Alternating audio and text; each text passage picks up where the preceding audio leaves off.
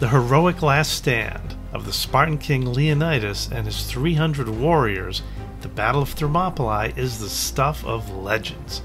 But would it make for a good war game? If all of the Spartans are killed, I mean, what's the point? Well, we found a person that was uniquely suited to help us answer this question. People ask me if I'm a wargamer, and the answer is yes. Myke Cole, author of The Bronze Lie, gives us his ideas on writing a successful wargame scenario for the Battle of Thermopylae.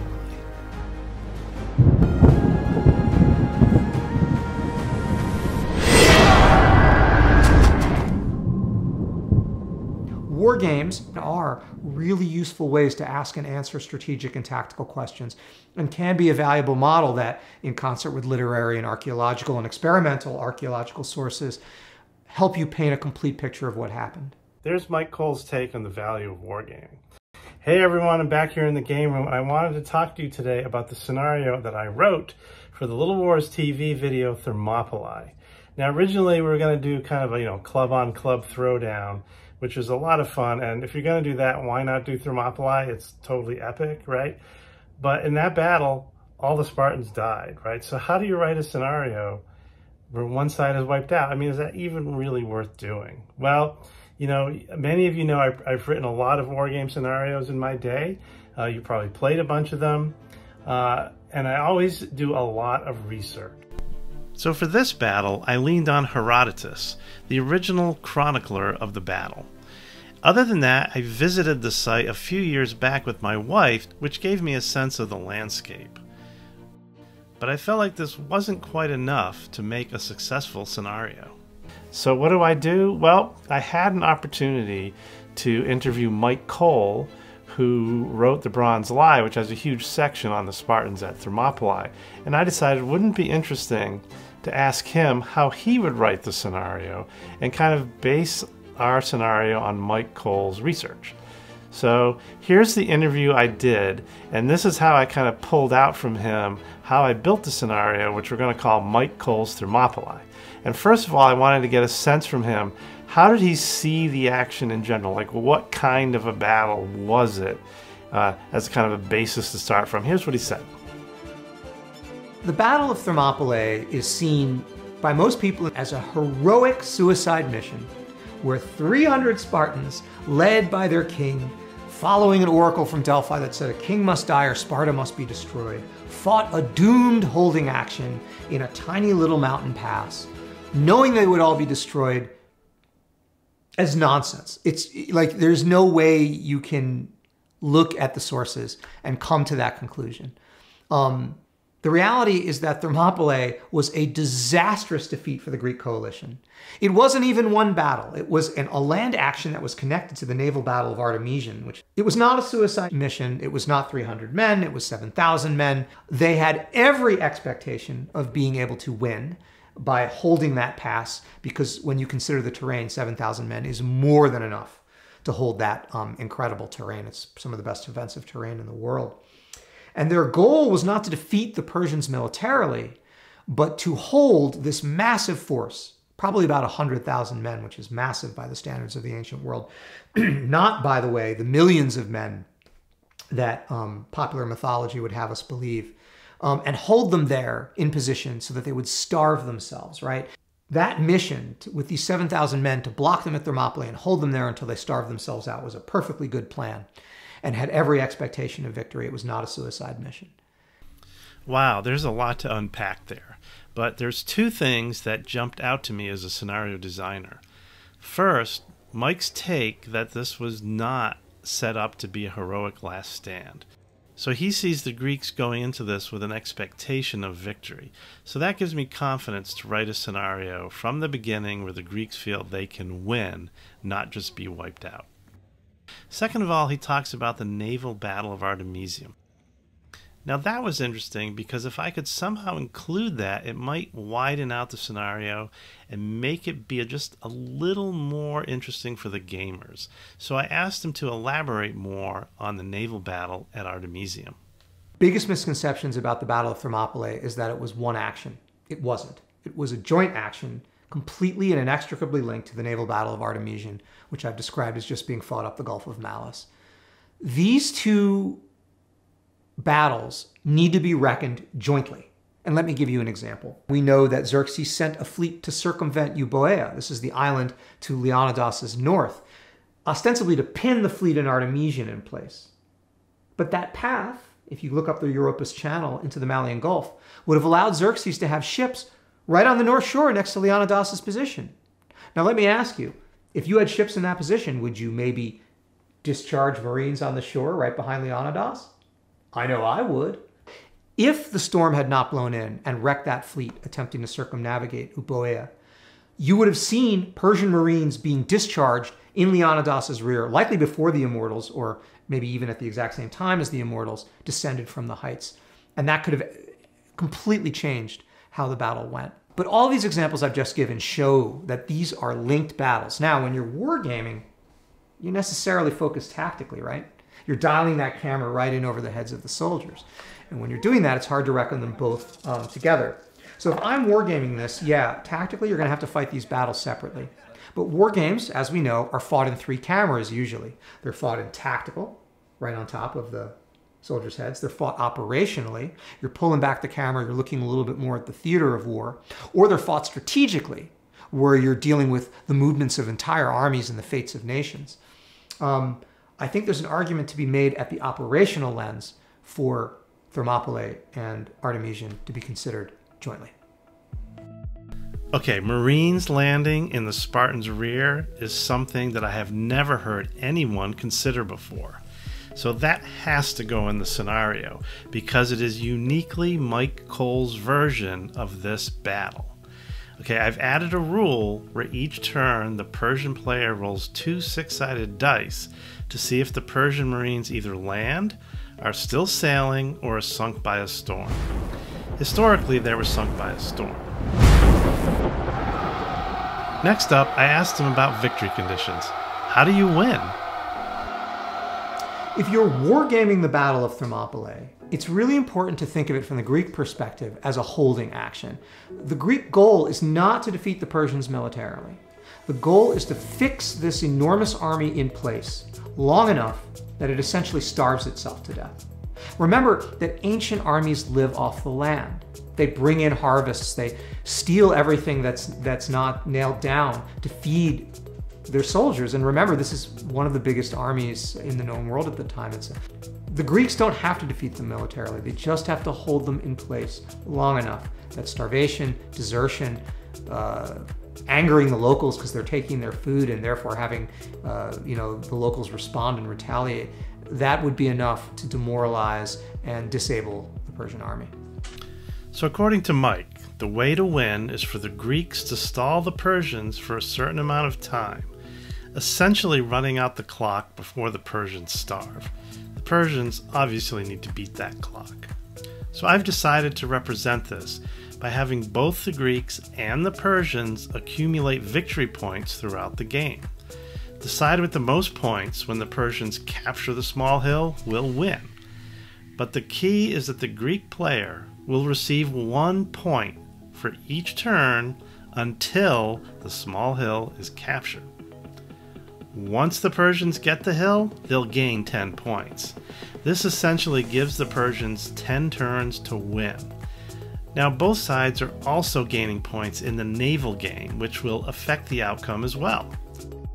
Next, I asked Myke about creating an historical army list for the battle. When you're developing a war game, you need to know unit breakdowns, right? You need to know how many troops, how they're armed and equipped, how to classify them into infantry classes. Well, we have some great tools.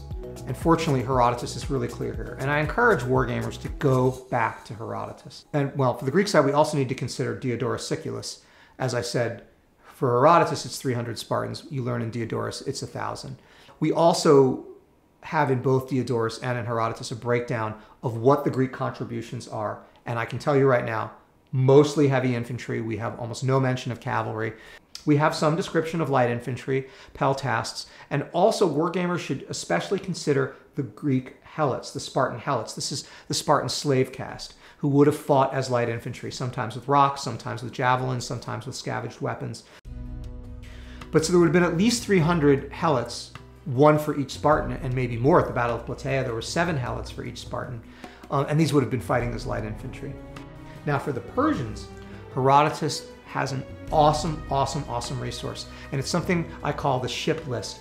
And I call it the ship list because there's a ship list in Homer, where Homer describes in great detail, this is of course the Iliad, the attack on Troy, all of the ships, who they belong to, how they were outfitted. And Herodotus does something similar, but he does it for the Persian army. And he talks about each national contingent, and this is an important thing.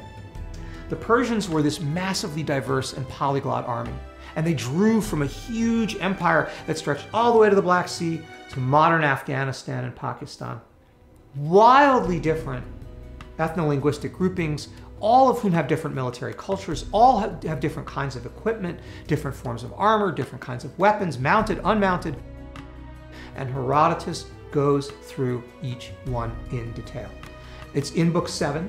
I'm not certain which section it is, but if you Google around, it's certainly in my book, The Bronze Lie.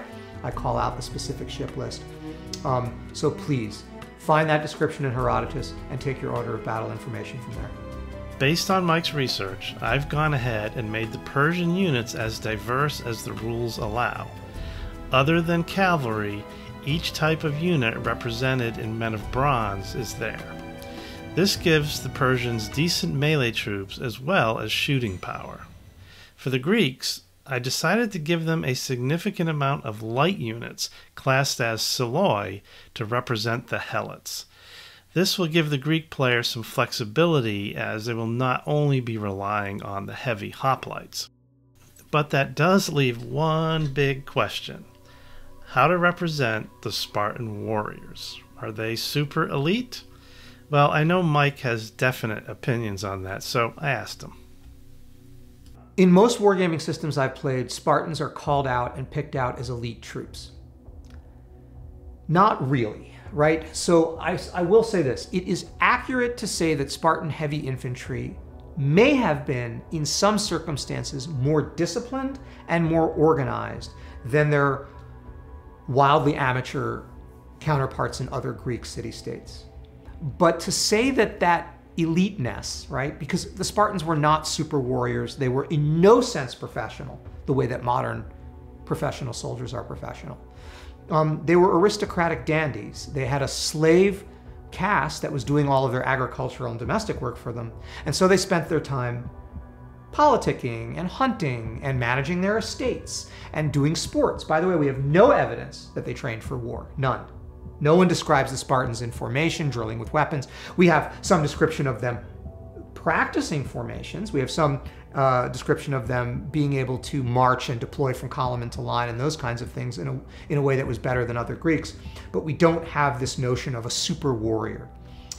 But were they more disciplined and organized than, say, these Plataean or Eretrian or Ambraciot hoplites that they served alongside? Probably somewhat. Does that translate into such an advantage that they should have elite bonuses when you're trying to wargame them on the tabletop? I'd argue probably not. Okay, wargamers. Well, I'm going to split the difference with Mike here. In this scenario, all of the Greek units are going to be classified as drilled hoplites, which in the Men of Bronze rules are average. And this includes the Spartans. I know, heresy. But this is Mike's take on things. But I am going to give the Greeks a leader figure that represents Leonidas and his bodyguard. Leonidas can attach to any hoplite unit and make it elite, as long as he is attached. Now, I think this is fair because in ancient warfare, a leader could have local effect by inspiring troops that he stands with. Plus, this, gives some nice chrome to the scenario. Okay, next we want to hear from Mike about the famous terrain of Thermopylae. So, Thermopylae is such a fascinating geological phenomenon, and in a future study I hope to really address the physical geography of the site and how it changed over time. But the important features you have to remember about Thermopylae, and a lot of these are borne out both by recent geological studies that bear out some of Herodotus's reporting. For example, his report that the East Gate was covered in marsh. Herodotus reports that by the East and West Gates, the path narrowed to the point where it was only wide enough for a single ox cart to get through. And those choke points are a critical feature. The depth of the Malian Gulf to the north, which would have bounded the Greeks' right flank and the Persian left flank by water. So we have this very deep water to the north, and to the south of the Greek position, we have Mount Kallidromo. It's sheer. It's a really sheer cliff, and would have been even more sheer at the time of this battle. So what you have is this tiny little choke point, right, that the Greeks have to cover and we have the Phocian wall cutting across the center of that pass where it's a little bit wider. And we know that that wall is high enough to have a gate because Herodotus describes it that way. So we know that maybe you only need about 30, 35 hoplites to cover that span. So that's very important. The next thing that people trying to reconstruct the terrain of Thermopylae should be cognizant of is the description that Herodotus provides us is that there's the Anopaea path, the single path going across the saddle of Mount Kallidromo to get behind the East Gate to attack the Spartans from the rear. It's just not true. Bring up Mount Kallidromo on Google Earth and take a look, and you will see that there are many paths up and across Kallidromo. The Anopaea path is ultimately the one that the immortals chose to take, but there are many.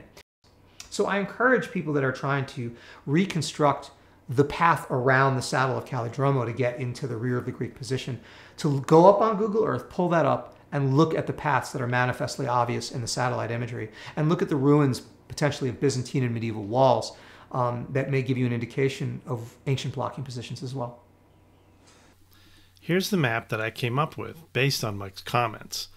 Originally, I really wasn't sure he was going to give me any new information, but his observation about there being more than one path around Mount Kallidromos was interesting. So I've added two paths, which should force the Greeks to either commit more troops to defend the paths or spread out what they have. In looking at Google Earth, I have also made all of the terrain south of Mount Kallidromos rough terrain. This makes sticking to the paths a key if the Persians want to get around the small hill quickly. Okay, well that just about covers everything. So here's a final thought from Myke about the scenario. What would I hope a gamer would take away from Wargaming Thermopylae, from the story I've told it, is I hope that it would break them out of this mythic conception. I hope it would break these really, in my opinion, toxic ideas that have been spread about this battle, that it was an East versus West conflict, that it was between the barbarous Persians and the noble Greeks, that it was lopsided, ridiculously lopsided. The truth is that both sides had tremendous advantages.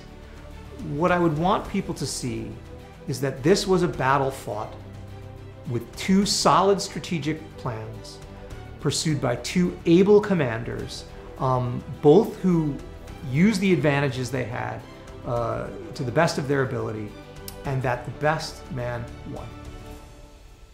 Hey, so I hope that helped you see how I write scenarios a little bit, and also understanding Myke's take on this battle. So please go download the scenario for free. We used Men of Bronze for the land game and Greek Fleets at Sea for the naval game. We have a review of Greek Fleets at Sea on the channel. There's one of Men of Bronze coming. And by the way, it's a modified Men of Bronze rules, but we want you to check it out. And finally, just a big thank you for watching and being part of this channel as we continue to kind of grow and develop and find out what videos work and what you guys want to see. We got a lot of great things coming, including some stuff about what's on the table. If you can figure that out, it's coming in November, so check it out. So please keep watching. Please tell us what you want to see. We want to keep growing and developing the channel as we kind of figure out how to make these videos in the midst of our busy lives here. So thanks a lot. We'll see you next time.